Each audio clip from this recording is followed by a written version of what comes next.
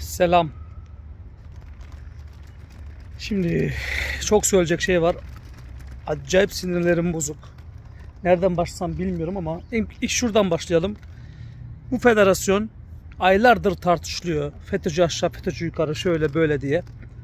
Hükümet bunları istemediği söyleniyor. Bütün herkes, yorumcu, herkes, kimse bu federasyonu istemiyor.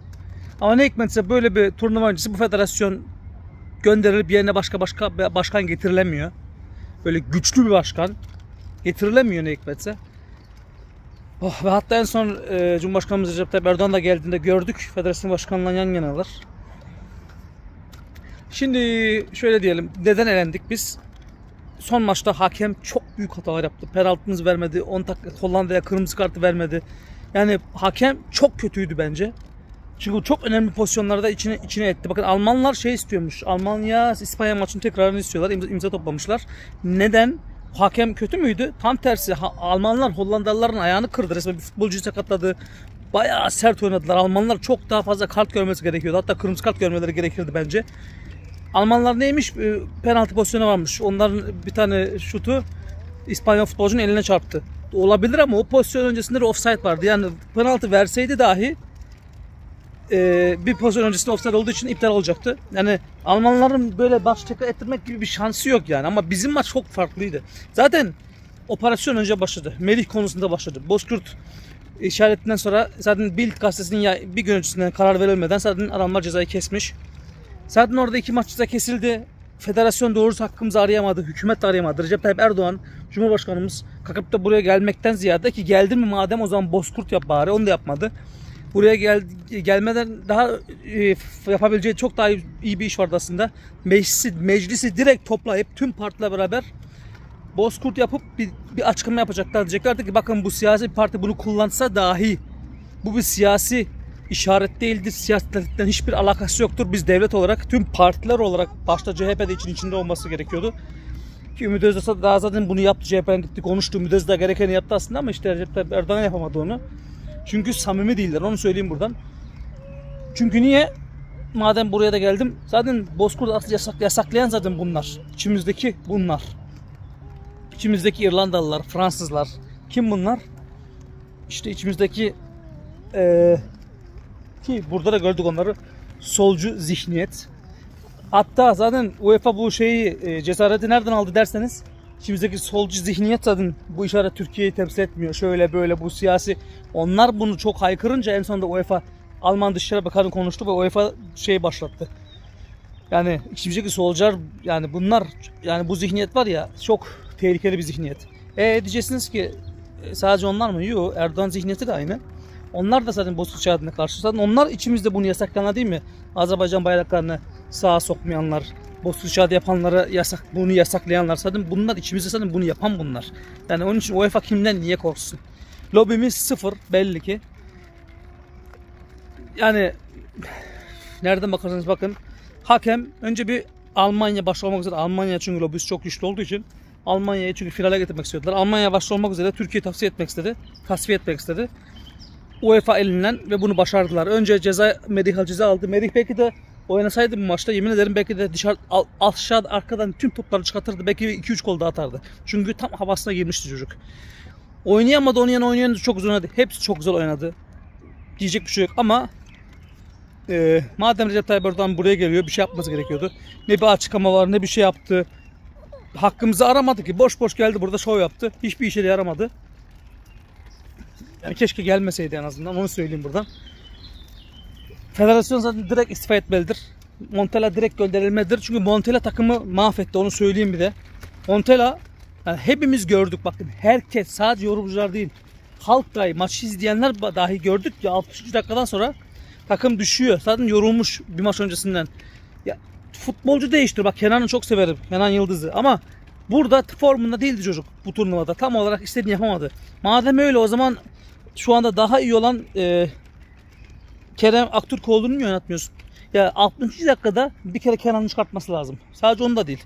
Birkaç değişiklik yapması gerekiyordu. Nasıl ki Hollanda'nın antrenörü ilk yarı hiçbir şey yapamadıkları için ikinci yarıya oyuna müdahale etti. Bizim antrenör de en geç 60. dakikada müdahalesini yapması gerekiyordu öngörüsünden. Ama antrenör çok kötüydü. Takımı oynatmadı. Takımı yavaşlattı. Takımın buraya gelmesi bile mucizeydi antrenör yüzünden. Yoksa biz takımımız çok güçlü, çok iyi takım. Yani en başta bu zamanın en kötü, hani son bildiğimiz, belki de kaç yıl diyeyim size, en az bir 10 senenin belki de en kötü Hollanda'sıdır. Bu bilmiyorum artık ne kadar, o kadar Hollanda takip etmediğim için, ama gerçekten kötü bir Hollanda bu. Bunları yenemememizin tek nedeni ne yazık ki önce bu üstümüzde oynanan oyun ve bizi savunamayan hükümet ile federasyon ve tabii ki en önemlisi antrenör Montella. Bize derhal bir Türk antrenör lazım. Türk milli takımını Türk antrenörlerle yönetmesi gerekiyor. Onlar ancak o ruhu verebilir o futbolculara. Ve şunu da mutlaka söylemek lazım. Burada kendim de şahit oldum.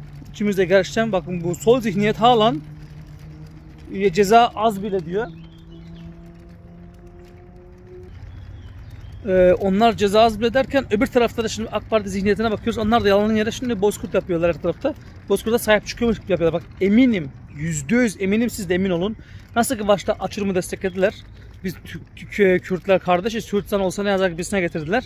Sonra Tayyip Erdoğan mecbur kalıp da buna karşı çıkınca artık vay bütün Kürtleri biz katledeceğiz, milliyetçiyiz falan yapmaya başladılar. Yani güne göre, şeyine göre şerbet derler ya. Yani bu AK Partiler böyle. Şimdi de baktılar ki tamam, Erdoğan da yapıyor bizden, biz de beraber yürüyelim. Hepsi Bozkurt yapıyor. Yarın aynı Avusturya'da olduğu gibi Almanya'da artık Bozkurt yasaklanacak. Bekleyin ve görün. Yavaş yavaş biraz konu soğuduktan sonra yasaklayacaklar. Ondan sonra Tayyip Erdoğan hiçbir şey yapmayacak. Hükümet hiçbir şey yapmayacak. Tabii Tayyip Erdoğan sonra olursa bilmiyorum ama yani hiçbir şey yapmayacaklar. Ve buradakiler de hepsi hiçbir şey yokmuş gibi susacak, sinecekler. Bozkurt'a sahip çıkmayacaklar. Çünkü onlar şu anda sadece bir şovdu. Başka hiçbir şey değildi. Yine Bozkurt'a gerçek milliyetçi insanlar, gerçek Türklüğü benimseyenler sahip çıkacak bizim gibi. Ve Bozkurt'u her zaman her yerde yapacağız. Yasak olsa dahi bundan beni kimse engelleyemez, tamam mı? Bu benim tarihim, kültürüm. Biz hiç kimseye, bak biz Türklerin bu Almanya'da hiç kimseye hiçbir zarar vermediğimiz, hiç kimseye hiçbir şey yapmadığımız, hep çalıştığımız, Almanlardan bile daha çok buraya faydalı olduğumuz için mi biz suçluyuz lan? Yeter artık ya. Bu Almanya'da var ya, ki dün kendi gözümüzle gördük maçtan sonra. Yine ki 2012'de ben polisin bana yaptığını biliyorum. PKK'lılar bana saldırdığı halde ben kendimi savundum diye polis benim dişimi kırdı. Bana 5 kişi saldırdılar, beni götürdüler. Şimdi yine bir Türk kadını bir şey dedi diye kadını aldı, yere yapıştırdılar. Kız 2 tane çocuğu vardı yanında, 10 yaşında. Onlar da yanlış görmezsen yere düştü. Çocuklar ağladı. Kadının kocası geldi, benim eşim o dedi. Onun hepsini ailecek götürdü polis. Ve öyle bir Türkleri kışkırttılar ki biz orada. Ben de çektim videolarını. Yani başka bir millet olsa çoktandır onlara dalardı, polislere. Allah'tan bizim milletimiz gerçekten sağduyulu. Ve onun üstüne teröristler, PKK'lılar bez parçalanan arabalarla bizim Türklerin mahallelerinin, Türk sokaklarının orada arabalarla geçip durdular. Niye? Türkleri kışkırtmak için. Ya biz yine onlar sevinmesin, istedikleri olmasın diye sustuk. Yine diyorum, başka bir İngilizler ya da ne bileyim başka bir millet olsaydı orada, Sırplar, Mırplar, yemin ederim o arabayı linç ederdiler. Ama biz Türkler barbar oluyoruz. Biz kötü oluyoruz. Bu Alman polisi bir kere bu piçleri oraya sokmaması gerekiyor. Bu Alman polisi bunlara niye izin veriyor? Türkler kışkırsın diye. Ama biz Türkler kışkırmadık. Kışkırmadık ama bizim de sabrımız bir yere kadar. Daha sonra yine işte Alman polisi onlara yapacağını yine bize saldırıyor. Yani burada çok tuhaf şeyler dönüyor. Yani gerçekten hiç güzel şeyler dönmüyor. Allah bilmiyorum, Allah yardımcımız olsun, ne diyeyim bilmiyorum artık. Çok sinirim çok bozuk o yüzden. Aldığımız maçı verdik, hediye ettik. Kime kızalım bilmiyorum. Her tarafta yanlış var. Bir tek doğru var da futbolcularımız. Onlara helal olsun. Hepsi çok iyi oynadı. Onlar böyle devam etsinler. Allah onlara mutlaka yardımcı olacaktır. Ama biz de Türk milleti olarak onların arkasını temizlememiz ve kollamamız lazım. Federasyonun, bu hükümetin, bu antrenörün bazı şeylerin temizlenip artık doğru insanların oraya gelmesi lazım ki bunu da biz sağlamamız lazım.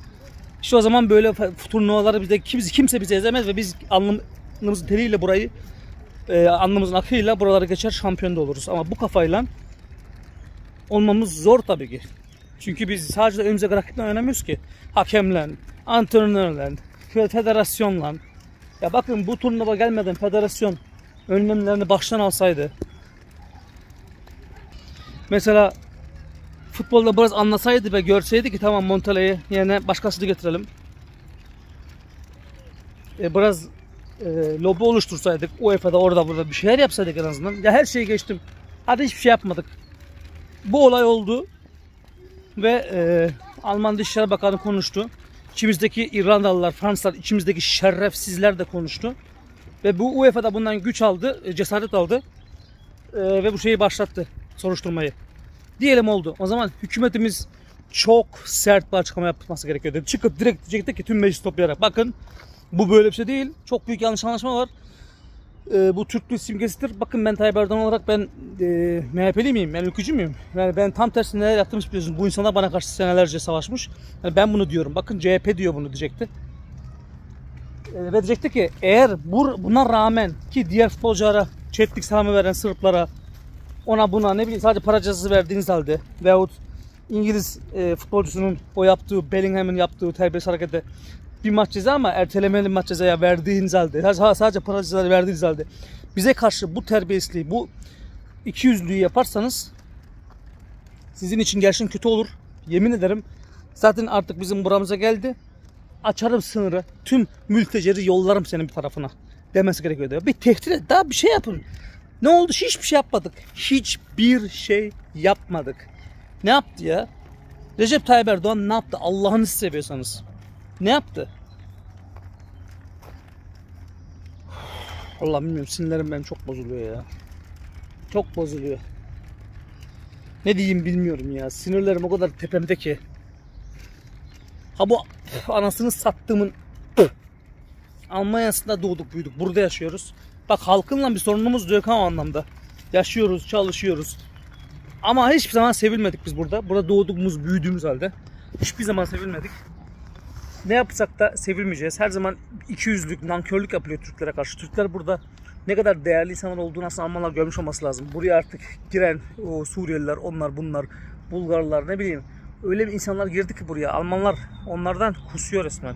Yani Türklerin ne aslında derecede iyi insanlar olduğunu, nasıl bir millet olduğunu anlamış olmaları gerektiği halde halen bize karşı yapılan saygısızlık, terbiyesizlik, ikiyüzlülük yani bunun anlatmak için bilmiyorum burada yaşamak lazım, bunu görmek lazım. Ama bir taraftan da düşünüyoruz ki Türkiye'de de bize aynısı yapılıyor gurbetçiler olarak. Yani bizi buradaki Türkleri gerçekten öyle bir yere sokmuşlar, öyle bir yere itmişler ki buradaki Türklerin durumu iyi değil yani ben onu söyleyeyim. Şimdi buradaki Türk insanı yalnız kalacak yine. Tayyip Erdoğan da gitti. Futbolcular da isterseniz herkes kendi ligine gidip oynayacak. Yani bu konu kapanacak ama sonunda yine olan Türkler olacak. Ve Bozkurt dışarıda yasaklanacak. Daha da burada baskılar artacak. Yani bizi savunan da olmayacak. Ben 2012 senesinde dişimi polis kırdığında, PKK'lar bizi saldırdığında ben kendimi savunduğumda, tekmeyi koyduğumda onlara polis beni oradan indirdiğinde ki onlar bana vururken polis hiçbir şey yapmıyordu. Ben geri vurunca polis beni indirdi. Onlara bir şey yapmadı. Sadece beni indirdi. 5 polis kelepçeleyip adamın önünde yerde bıraktı. Allah korudu ki o gerizekalılar benim o anda Türk müyüm, Kürt müyüm diye anlamadılar diye bana beni linç etmediler yerdeyken. Yani öyle şeyler yaşadık biz burada. Ve ben o zaman her yere konsolosluktan tutun da her yere başvurdum ve hiçbir şekilde Türkiye'den bana destek çıkılmadı. Hiç kimsenin umurunda bile değildi. Bir tek Allah var yukarıda. Mannheim'de Türk ocağı sahip çıktı. Onlar telefon etti, konuştu, sordu, etti. Tamam. O başka bir şey değil. Hani bilmiyorum ya. Diyecek çok şey var da ne söyleyeyim? Ben millete bunu söyleyeyim şu anda. Ümit Özdağ gibi bir değer var elimizde. Bakın bu adam da ölmeden Allah korusun. Ha bu adama bir sahip çıkın artık. Bak adam o kadar dedi, Suriyeliler dedi, mülteciler dedi. Adamı ırkçı mı demediniz, faşist mi demediniz, provokatör mü demediniz, ortada her şey dediniz. Şimdi o diyenler çıkmış, mesela Bahçeli çıkmış şimdi diyor ki, Devlet Bahçeli, Suriyeliler kademe kademe gönderilmelidir. Tamam diyor, bunu ümit ederken o niye kötü oluyordu? Sen sus, niye diyordunuz bu adama? Başka insanlar da aynı. CHP olsun, İYİ Parti olsun, hepsi. Düne kadar sorun yoktu. Ümit Özdağ bunu sokmasaydı beyninize, bunu söylemeseydi kimse mülteciye gitsin demeyecekti. Ya bu Ümit Özdağ'ın ama aldığı oy ortada. Allah'ını seviyorsanız bu artık terbiyesizliktir ya. Ümit Özdağ'a yapılan çok büyük bir haksızlık ve çok büyük bir terbiyesizlik var. Bana hemen geldi o geçen, o polis öldürüldüğünde ben onun yanına gidemedim. Çünkü o kadar çok çalışıyorum ki burada. Bakın adam yesmen buraya gelmiş, ben onun yanına gitmek isterdim, konuşmak isterdim. Beceremedik. Bizi burada köleleştirmişler. Köle gibi sadece çalışıyoruz. Başka bir şey yaptığımız yok. Onun için gerçekten uzak kalıyoruz. Önceden çok daha fazla siyasetin içindeydim ben. Artık siyasete de giremiyorum o anlamda. Çünkü işim gücüm iş, başka bir şey değil. Öbür türlü yaşayamıyorsun. durumu o noktaya getirmişler. Ne yapacağımızı şaşırdık anlayacağınız. Ve şu da var, Sinan Oğan, o da geçen açıklama yaptı. Bir saat bir dertse bir programda. O da neden, ne, her şeyi anlattı. Yani ben artık eminim, ve sanırım ben düşünüyordum bunu aslında. Ben sanırım böyle olduğunu aşağı yukarı biliyordum ama o an gönüllerin içerisindeyim. Sinan Oğan'ın sağ kolları, yanındaki adamlarla kontaktayım. Hiçbirinden cevap alamayınca ben de tabii artık ne oluyor dedim. Allah var yukarıda. Ama bir düşündüklerim zaten bana bunlardı. Ben ama buradan şu an söylemek istiyorum. Sinan Oğan'a lütfen bak, sen yolun doğru, yaptığın da doğru. Çok iyi bir karar vermişsin. Ben zaten bunu aşağı yukarı biliyordum, sen yanlış şey vermeyeceğini, ama nedenini bilmek istiyordum. Şimdi öğrenmiş olduk. Doğru. Çünkü bu Tayyip'in karşısındaki diğer zihniyetlerin hiçbir iş olmayacağını biliyoruz. Ve anlattın zaten sen neden destek verdin Tayyip Erdoğan'a. Ben sana katılıyorum. Ama yanındaki insanlara dikkat et. Yani bizim ne kadar seni sevdiğimizi ve senin yanında olmak istediğimizi, olduğumuzu bildikleri halde en küçük bir açıklama dahi bize yapmaya gerek duymuyorlar. Ve bu yüzden de çok insan senden soğudu, onu da söyleyeyim. Yani çok insan kaçtı ama bunlar doğrular gördükleri anda yine senin yanına da gelirler, bunu da söyleyeyim. İster istemez gelecekler. Başka şansları yok çünkü senin bunu niye yaptığını gördükleri an, anlattıkları an herkes senin gibi, Ümit Özdağ gibi öngörüşlü, o kadar ileri görüşlü değil. Ümit Özdağ'la gerçekten aranızda ne var ne yok onu bilemem ama benim görüşüm o da doğru yolda, sen de doğru yoldasın. İkiniz de biraz daha farklı şekilde aslında aynı yere, hedefe doğru yürüyorsunuz.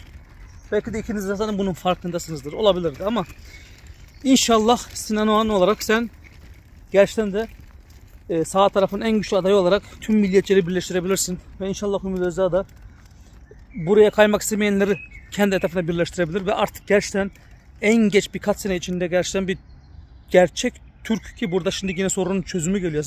Sorunu kökten çözme geliyor. Türk milletine burada bunu yasaklayan UEFA'ya, Avrupa'ya, Almanya'ya, tüm dünyaya, o teröristlere, PKK'lılara, bizi kışkırtmak isteyenlere en mükemmel cevabın ne olacağını burada söyleyeyim. Bunlara verilebilecek en mükemmel ve en iyi cevap bir Türk, milliyetçi bir Türk iktidarı, hükümeti başa getirmektir. Bu da başta ya Sinan Oğan ya da Ümit Özdağ gibilerinin olur. Bunu yaptığımız an amblemimiz de Bozkurt olur. Kültürümüz de zaten Bozkurt ama artık bunu herkes kabullenir. Okullarda da bu okutulur. Tüm dünyaya bu dikte edilir. Ultimatum verilir. Denir ki bu budur. Bunu yasaklayanlar da derhal bu yasağı kaldırmalıdır. Yoksa bundan sonrasında günah bizden çıkar. Ve Türk Birliği derhal kurulmalıdır birkaç sene içerisinde. Biz bunu yaptığımız an siz bakın bakalım bir bu Avrupalıların, başta Almanlar olmak üzere, bunlar aslında Amerika'nın köpeği bunlar. Başta bunlar olmak üzere tüm bunların nasıl götüne korku göreceğini bir görün. Bir bekleyin, bir görün. Ama bunu yapmamız için işte biz yalandan yere böyle yaparak, yalandan yere kendimizi kandırarak değil. Hepiniz biliyorsunuz ki yarın Tayyip Erdoğan bu konu hakkında konuşmaya bıraktığı zaman içimizdeki AK Partiler hepsi unutacak bunu, sönecekler. Böyle bir şey yokmuş gibi yapacaklar. Nasıl ki yarın Tayyip Erdoğan kalkıp da durup dururken önceki gibi açılım yapmaya kalksa hepsinin yine bana destek vereceği gibi. Yani siz resmen haklıya, haksıza bakmıyorsunuz. Siz Tayyip Erdoğan bizim mi, bizim değil mi? Bu yanlış. Tayyip Erdoğan cehenneme giderse siz de şimdi cehenneme mi atlayacaksınız? Yani umarım öyle olur. Ne diyeyim, başka bir şey demek istemiyorum artık. Öbür tarafta da öbür solcu zihniyete de onlardan da böyle midem bulanıyor. Kusmam geliyor artık. Yok bu Türk simgesi değildir. Yok bu ceza azdır. Yok daha şey olsun, yok böyle olsun, yok ben milli takımı desteklemiyorum. Nasıl desteklemiyorsun ya? Ben sporu desteklemiyorum. Anladın mı? Milli takım. Hayır yok ben ona... Niye biliyor musun? Türklük var ya işin içinde. Of Allah'ım of. Diyeceklerimiz var ya, dağlar aşar da işte yapamıyoruz. Çoğu şeye susuyoruz. Neyse ben burada keseyim artık, yoksa daha da sinirleneceğim. Daha da fazla konuşacağım. Daha çok konuşmaya gerek yok. O yüzden ne sağ ne sol ben diyorum. Huzura giden orta yol. Türk milliyetçileriyle birlikte tüm dünyanın çenesini kapatmak için bir şansımız var. İşi kökten çözelim. Öbür türlü kendimizi kandırırız. Bu kadar basit.